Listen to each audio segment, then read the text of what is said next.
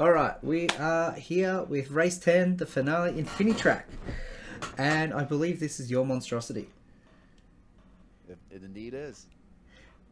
So, what goes through someone's head to make them decide, yeah, I'm going to make a 4.5 minute track and then make it laps, so you've got to do it 3 times? Okay, so there was this request put out on the server for the endurance race. And at first, me and a bunch of other people thought and expressed their opinion that this is going to be the most boring race ever. It's a long track and no drifts, no really chance to do anything. I wasn't even going to do anything for it, but then I got some ideas. How can I make a long track interesting? And this just kind of came up. And we'll see. We'll see. We'll see if it is interesting. It has been very predicted all season that this is going to be a bit of a... Like, we see this a lot, right? The top drivers will take the lead early and just leave everyone else behind. So that's probably what we're expecting here too. Yeah. Straight up though, we got from the syndicate. It's me and Gambler. Yeah, yeah. It's weird that Gambler was in for this one when Smoke still needs his invite. That is true. That is true. I don't remember the exact thought process we went through, but actually I remember. Gambler wanted to be on. Oh, bye Shuby.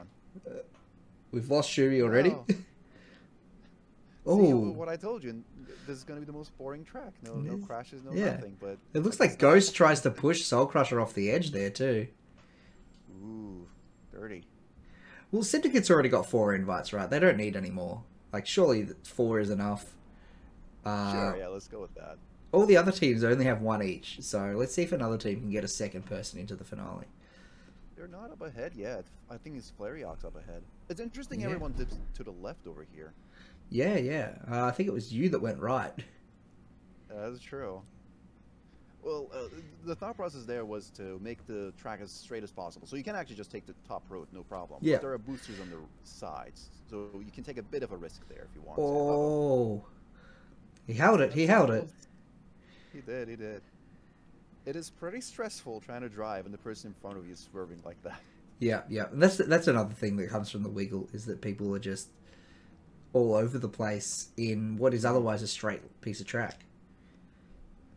This race ended up demonstrating something very interesting, is that when people are so close together, then a new set of challenges arise. Like here, for instance, I was actually trying to avoid the optimal racing line, because if I go there, I know I'm going to die. There are a bunch of times I had to just steer away from it.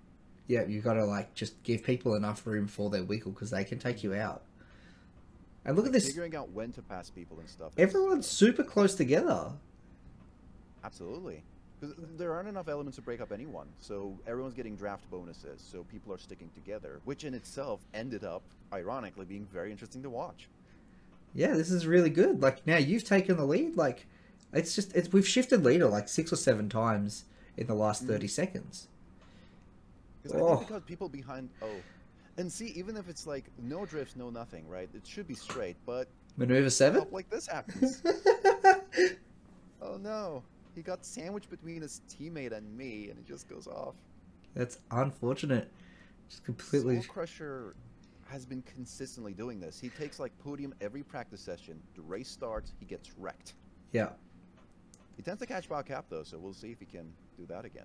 Yeah, absolutely. Here we are, Gary, and seems to be pulling away in the Jesco. Oh no! Yeah. On 2 wheels? He saved it. He did, but then Gambler threw power pipes at him. Took them both out. Oh, that's so unfortunate. I think it was Gambler pushing him off 2 times there. Well, that's honestly on me, because I put a single booster in that wavy track, so something like that was just going to happen. I'm sorry. Yeah, that's fine. Make people fight for it. Don't make it too easy. Well, here we go. We've got Gary in here taking on 2 Syndicate boys. Looks like we're pulling ahead. Oh, no, not quite yet. I actually love this section. This like little like bumpy. It feels like a bit of a 4-wheel drive section. He's just getting bumpy for no reason. There's so much like aerial passing in that area. Shuby's back up in 5th after getting taken out on that first corner. Yeah, he's been doing pretty well with that mini. He's been doing pretty okay all season, and then something unfortunate happens. Like even in this race, very early on, he had that wreck, but looks like he's recovering. There's another section where you can freely pass between the 2 lanes. So Yeah. it was interesting to see some people actually had different strategies here. Some people would pass from one to one. I think Animax tends to stick to the right part. Yeah, yeah. I think passing between the two gives you just a bit more faster access to the boost, even if it is a little bumpier. And then here, True. it's like everyone just drops to the middle. Interesting, I think F and Flareox actually went to the right this first lap here. Yeah, yeah. It hasn't worked out for I didn't want to Flareox. put that. I didn't want to put that gate there, but that is. Apologize for that. But that's pretty much the only way to have a split that doesn't have a wall in the middle. So Yeah, yeah. I apologize to anyone who had troubles with the split gate. I don't think the gate actually caused any problems. Here we are. You've pulled away now. Rigger Motor of all cars, not really known for winning races. Well, you see, Rigger Motor's weakness is its poor handling and poor braking power. Those don't matter here, so it's pretty much the perfect car. And, you know, designing the track has a few perks too. But that said, if this was Syndicate Alley or something, I wouldn't have been doing half as well. Yeah. Well, you have designed almost half the tracks for the season. I don't know how that happened. When I first joined this entire league, my first intention was to be a track designer. Yeah. And then slowly that just kind of happened. Yeah. No, that's good. I'm pretty happy about that. Gambler and I were first and second for a brief moment there, but people caught up to him. Yeah. It's very easy to just lose a few positions for no reason here. Like, everyone's just moving so fast and, like, all over the place, too. F took up the entire road there. No one was able to get past him. Oh, yeah. See, he's in the Jesco, and he's performing pretty well. But in the console leagues, people like Jesco was at the back. Again, it's the driver. F is a great driver, so it's really... Uh-oh. What's going on here? Oh, Gambler gets thrown. Everyone's just all over the place. He makes it to the other lane. Yeah. And Animax barely saves it. He almost fell off the middle. That was cool. And they bump each other here. And look at you. You just pulled away. There's just no catching you at this point. Well, you never know. Believe me, even on this track, I managed to wipe a few times on runs, but like, it is easy to make a mistake. It's such a long race too. Oh, it is. It really is an endurance race. It tests your ability to keep your composure for that long. And if you're alone like that, you actually get no drafting bonus, so people still have a chance to catch up. Yeah, yeah. I guess there's that, but also, like, fighting people does cost you time. Like, constantly ramming back and forth, trying to dodge people who are weaving all over the place is just as costly as not being able to draft anyone. Oh no! This track is that. Oh no! That's what I was about to say. Other people are more what you have to work around than the track itself. The track isn't very treacherous, but people are. And again, none of these are on purpose. I like to pretend they are sometimes for like the hype and excitement of it, but I don't know. That one earlier where Ghost Boy was pushing Soul Crusher off the edge, that looked pretty on purpose. Right, yeah, but I'm pretty sure he was just trying to hit the boosters with so many people next to him and wiggling and whatnot. It just kind of naturally bumped people off the racing lines. Yeah. You can see I'm pretty much not drifting at all. I'm trying not to. You don't really have to. You really don't, but I've actually seen some people drift every once in a while. And I don't think that's the optimal thing to do here. I mean, it gives you the drift boost charge. Sure. Yeah, the drift cancelling is like definitely showing its face on these long straights. Gambler's pushing power pipes. Power pipes held the record on Syndicate Alley for the longest time. I actually think he kept it all the way until I released the second version, so I knew he was a contender to look out for. This section here is just... So, when people are taking up the entire road, it's very hard to get around them, but that section there just gives that passing opportunity where you can just go over people. You'll see some people will actually conserve their ability to use during jumping, while some will use it as fast as possible. Well, you go further if you're airborne while boosting. Like, you just... It's faster to boost in the air than on the ground. Yeah. It's definitely something you'll notice a lot. Like, that's why you get aerial passes so often in this league, is because you go faster in the air than you do on the ground. I'm upset that we don't have the aerial tricks turbo bonus in this game, but at least we have that. So conserving boost for the jumps and whatnot still gives you something to do. Yeah. All right. It seems like we're getting a pretty solid top of the pack here. Everyone has sort of got their little zones. Flariox is holding second really well. Gambler is just being quite rude to poor F here. He's been fighting F for some time now. Shuby's holding third with very minimal issues. Look at this flight and see he just gained all that speed back. He passed power pipes quite easily just by being airborne. That was so cool. Gambler's pretty good at finding those points to do aerial passes on. He does a few of them in Syndicate Alley as well. I actually didn't know about that you could even do that. I honestly didn't want to risk it either. And like when you hit the ground, obviously you lose speed for hitting the ground. And having to hit the ground twice there, because there is technically 2 jumps, he's skipping one of those speed losses by just jumping over it. There's a lot of risk involved though. The more you're airborne, the more you can go off course. Yeah, and you can easily lose control on things like that. Well, looks like I'm still ahead. Final lap, and just people aren't even close to you. Like we can see that car getting away ahead, and that's only second place. I don't know how this happened. Again, I have like pretty much the perfect car for this. I made the track, so I had a lot of advantages on my side. Yeah, but I still didn't expect to be ahead, much less this much ahead. So yeah, it's really good to see. Like honestly, like you're a big fan favorite. People quite enjoy watching you do well. Everyone was really excited to see you getting the invite in Street League. And obviously people love your commentary, so people are going to be super happy to see you leading a race, especially for a full lap. I really appreciate it. I was actually not going to be on this race. Oh, 2 wheels again. It's fine. He does not care. Soul and him has been hitting each other quite a few times, actually. Yeah. So the way that worked there is because Akira kept hitting the boost pads. That's why he was able to keep his speed up while being on 2 wheels like that. Interesting. Oh, that makes sense, because like if you're going past airborne while boosting, then 2 wheels shouldn't mess you up either. Yeah. It's nice. I was saying earlier that I wasn't even actually going to be on this race, but I consistently did below average, 9th, 8th, and 7th, like literally below average. Yeah. So my teammates actually said, okay, you're going to be on the final race. We're giving you one more shot, essentially. They really wanted me to succeed, so thanks, team. They believed in you. Someone's got to. And I didn't want to let him down, so I practiced the heck out of this track. This must be the worst track to practice on. Like to do like laps and just grind out it just sounds boring. You really zone out after a while. It is, yeah. Like, because I've been grinding at Nitrobot the last couple of days, and like you make a mistake in the first minute, and you still got another minute of track that you've just got to, you know that it's already a bad time, and it's just a practice sort of thing. So on this, imagine that in the first minute you make a mistake, it's another 4 minutes before you get your next attempt at a lap. There are a few times where you think, should I reset or should I complete this lap? Is it even worth it? And like you got to complete the lap. Speaking, just so that way you're getting the practice.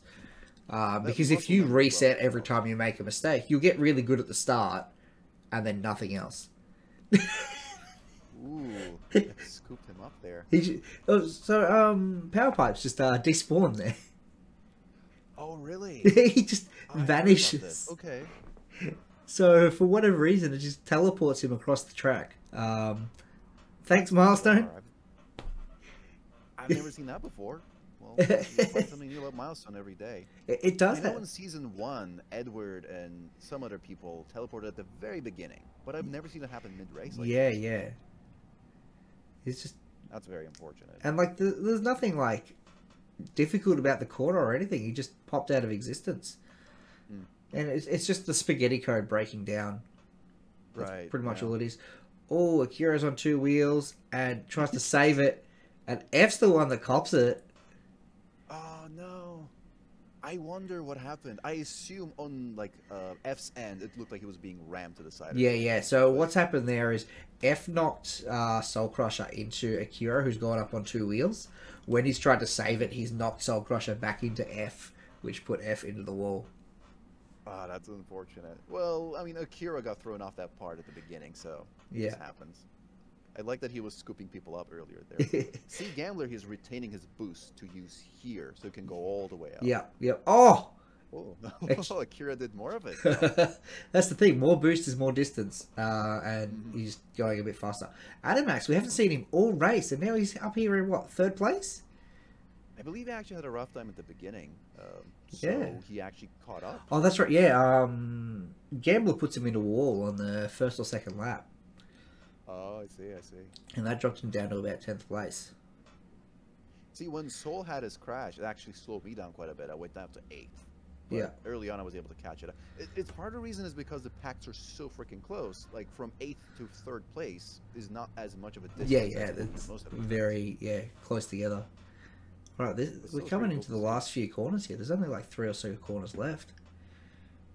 And see, Shubi, well, he just dropped to 6, but earlier it was 4th and 5th was Soul and Shubi, the two people who crashed early on, but they Yep. managed to catch up right behind the podium, so it's still anybody's game. Yeah. Ooh. See, Shuby gained so much air on that bounce there. It kills all his speed. Here we are. Shubi was like 3rd or 4th for the most of the race. Yeah. He just passed towards the very end, unfortunate. It wasn't even like doing anything wrong. It's just people going fast. Oh, the drift finish. Got to finish sideways. Big win for you, Meki. Thank you, thank you.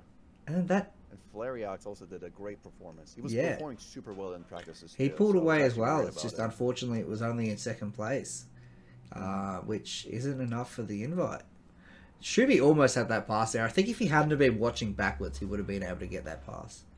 Perhaps, yeah. And it's nice to see BHR finishing side by side. They're the new guy for sure. Yeah, yeah. So we have final standings. The season's over.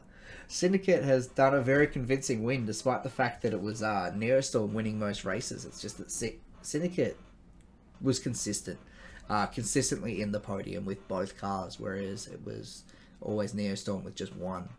And unfortunately, this comes with goodbyes. We have to say goodbye to our bottom 2 teams. Bandits and Drones. Just not enough points to get through. And we see this in like the results here. We've got Ghost Boy and P-Man finished 11th and 12th. Oh no, wait, it was Ghost Boy and Power Pipes finishing 10th and 11th. And that's just the sort of results that will just end a season. Right, yeah. P-Man, I believe, was actually subbing for Bandit. Yeah, yeah. And Gary, and after that big wreck towards the end, dropped from 3rd to 8th. Unfortunate, really unfortunate.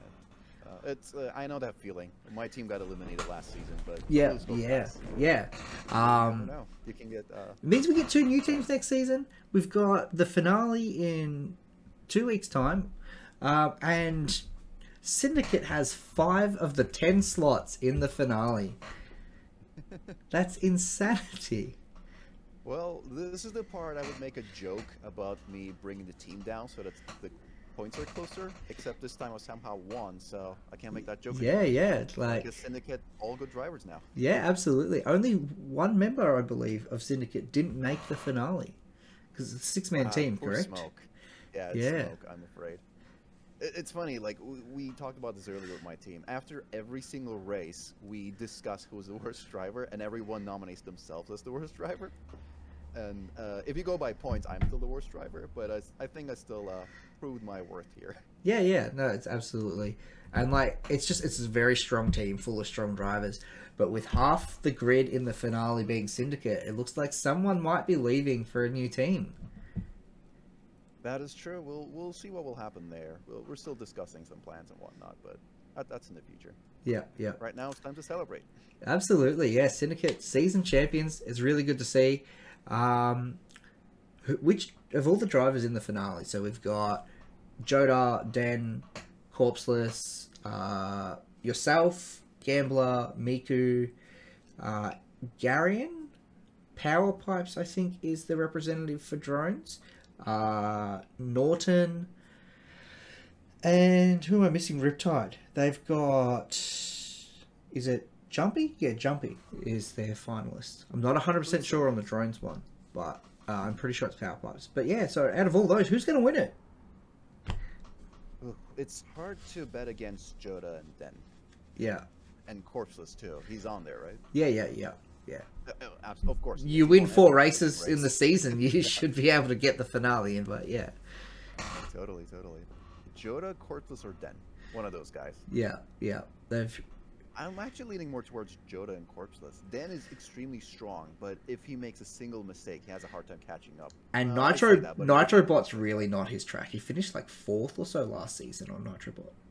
see, I believe I know why. Because Dan is like clockwork, but RNG elements like the acceleracers and deaccelerator and Nitrobot actually kind of messes him up a little bit. Yeah, you can't That just might take be the why. perfect line every time. Mhm. But anyway, But in the thanks end, for are joining. all strong racers, so Yeah, obviously. Dominant season. Thanks for joining, and thanks to everyone on Twitch who came to watch live. But we will wrap it up here, and we'll see you all next week for the console finale, and then the week after that for the Acceleron finale, where we will hopefully be crowning a new champion. yeah, it was a pleasure. It was a congratulations to all the teams, even those who got eliminated. A lot of those members proved their worth, and I'm looking forward to seeing them in the next season. Yeah, absolutely. They'll be coming back on new teams and joining new teams, so it'll be good to see. Alright. Toodaloo, everyone. Take care.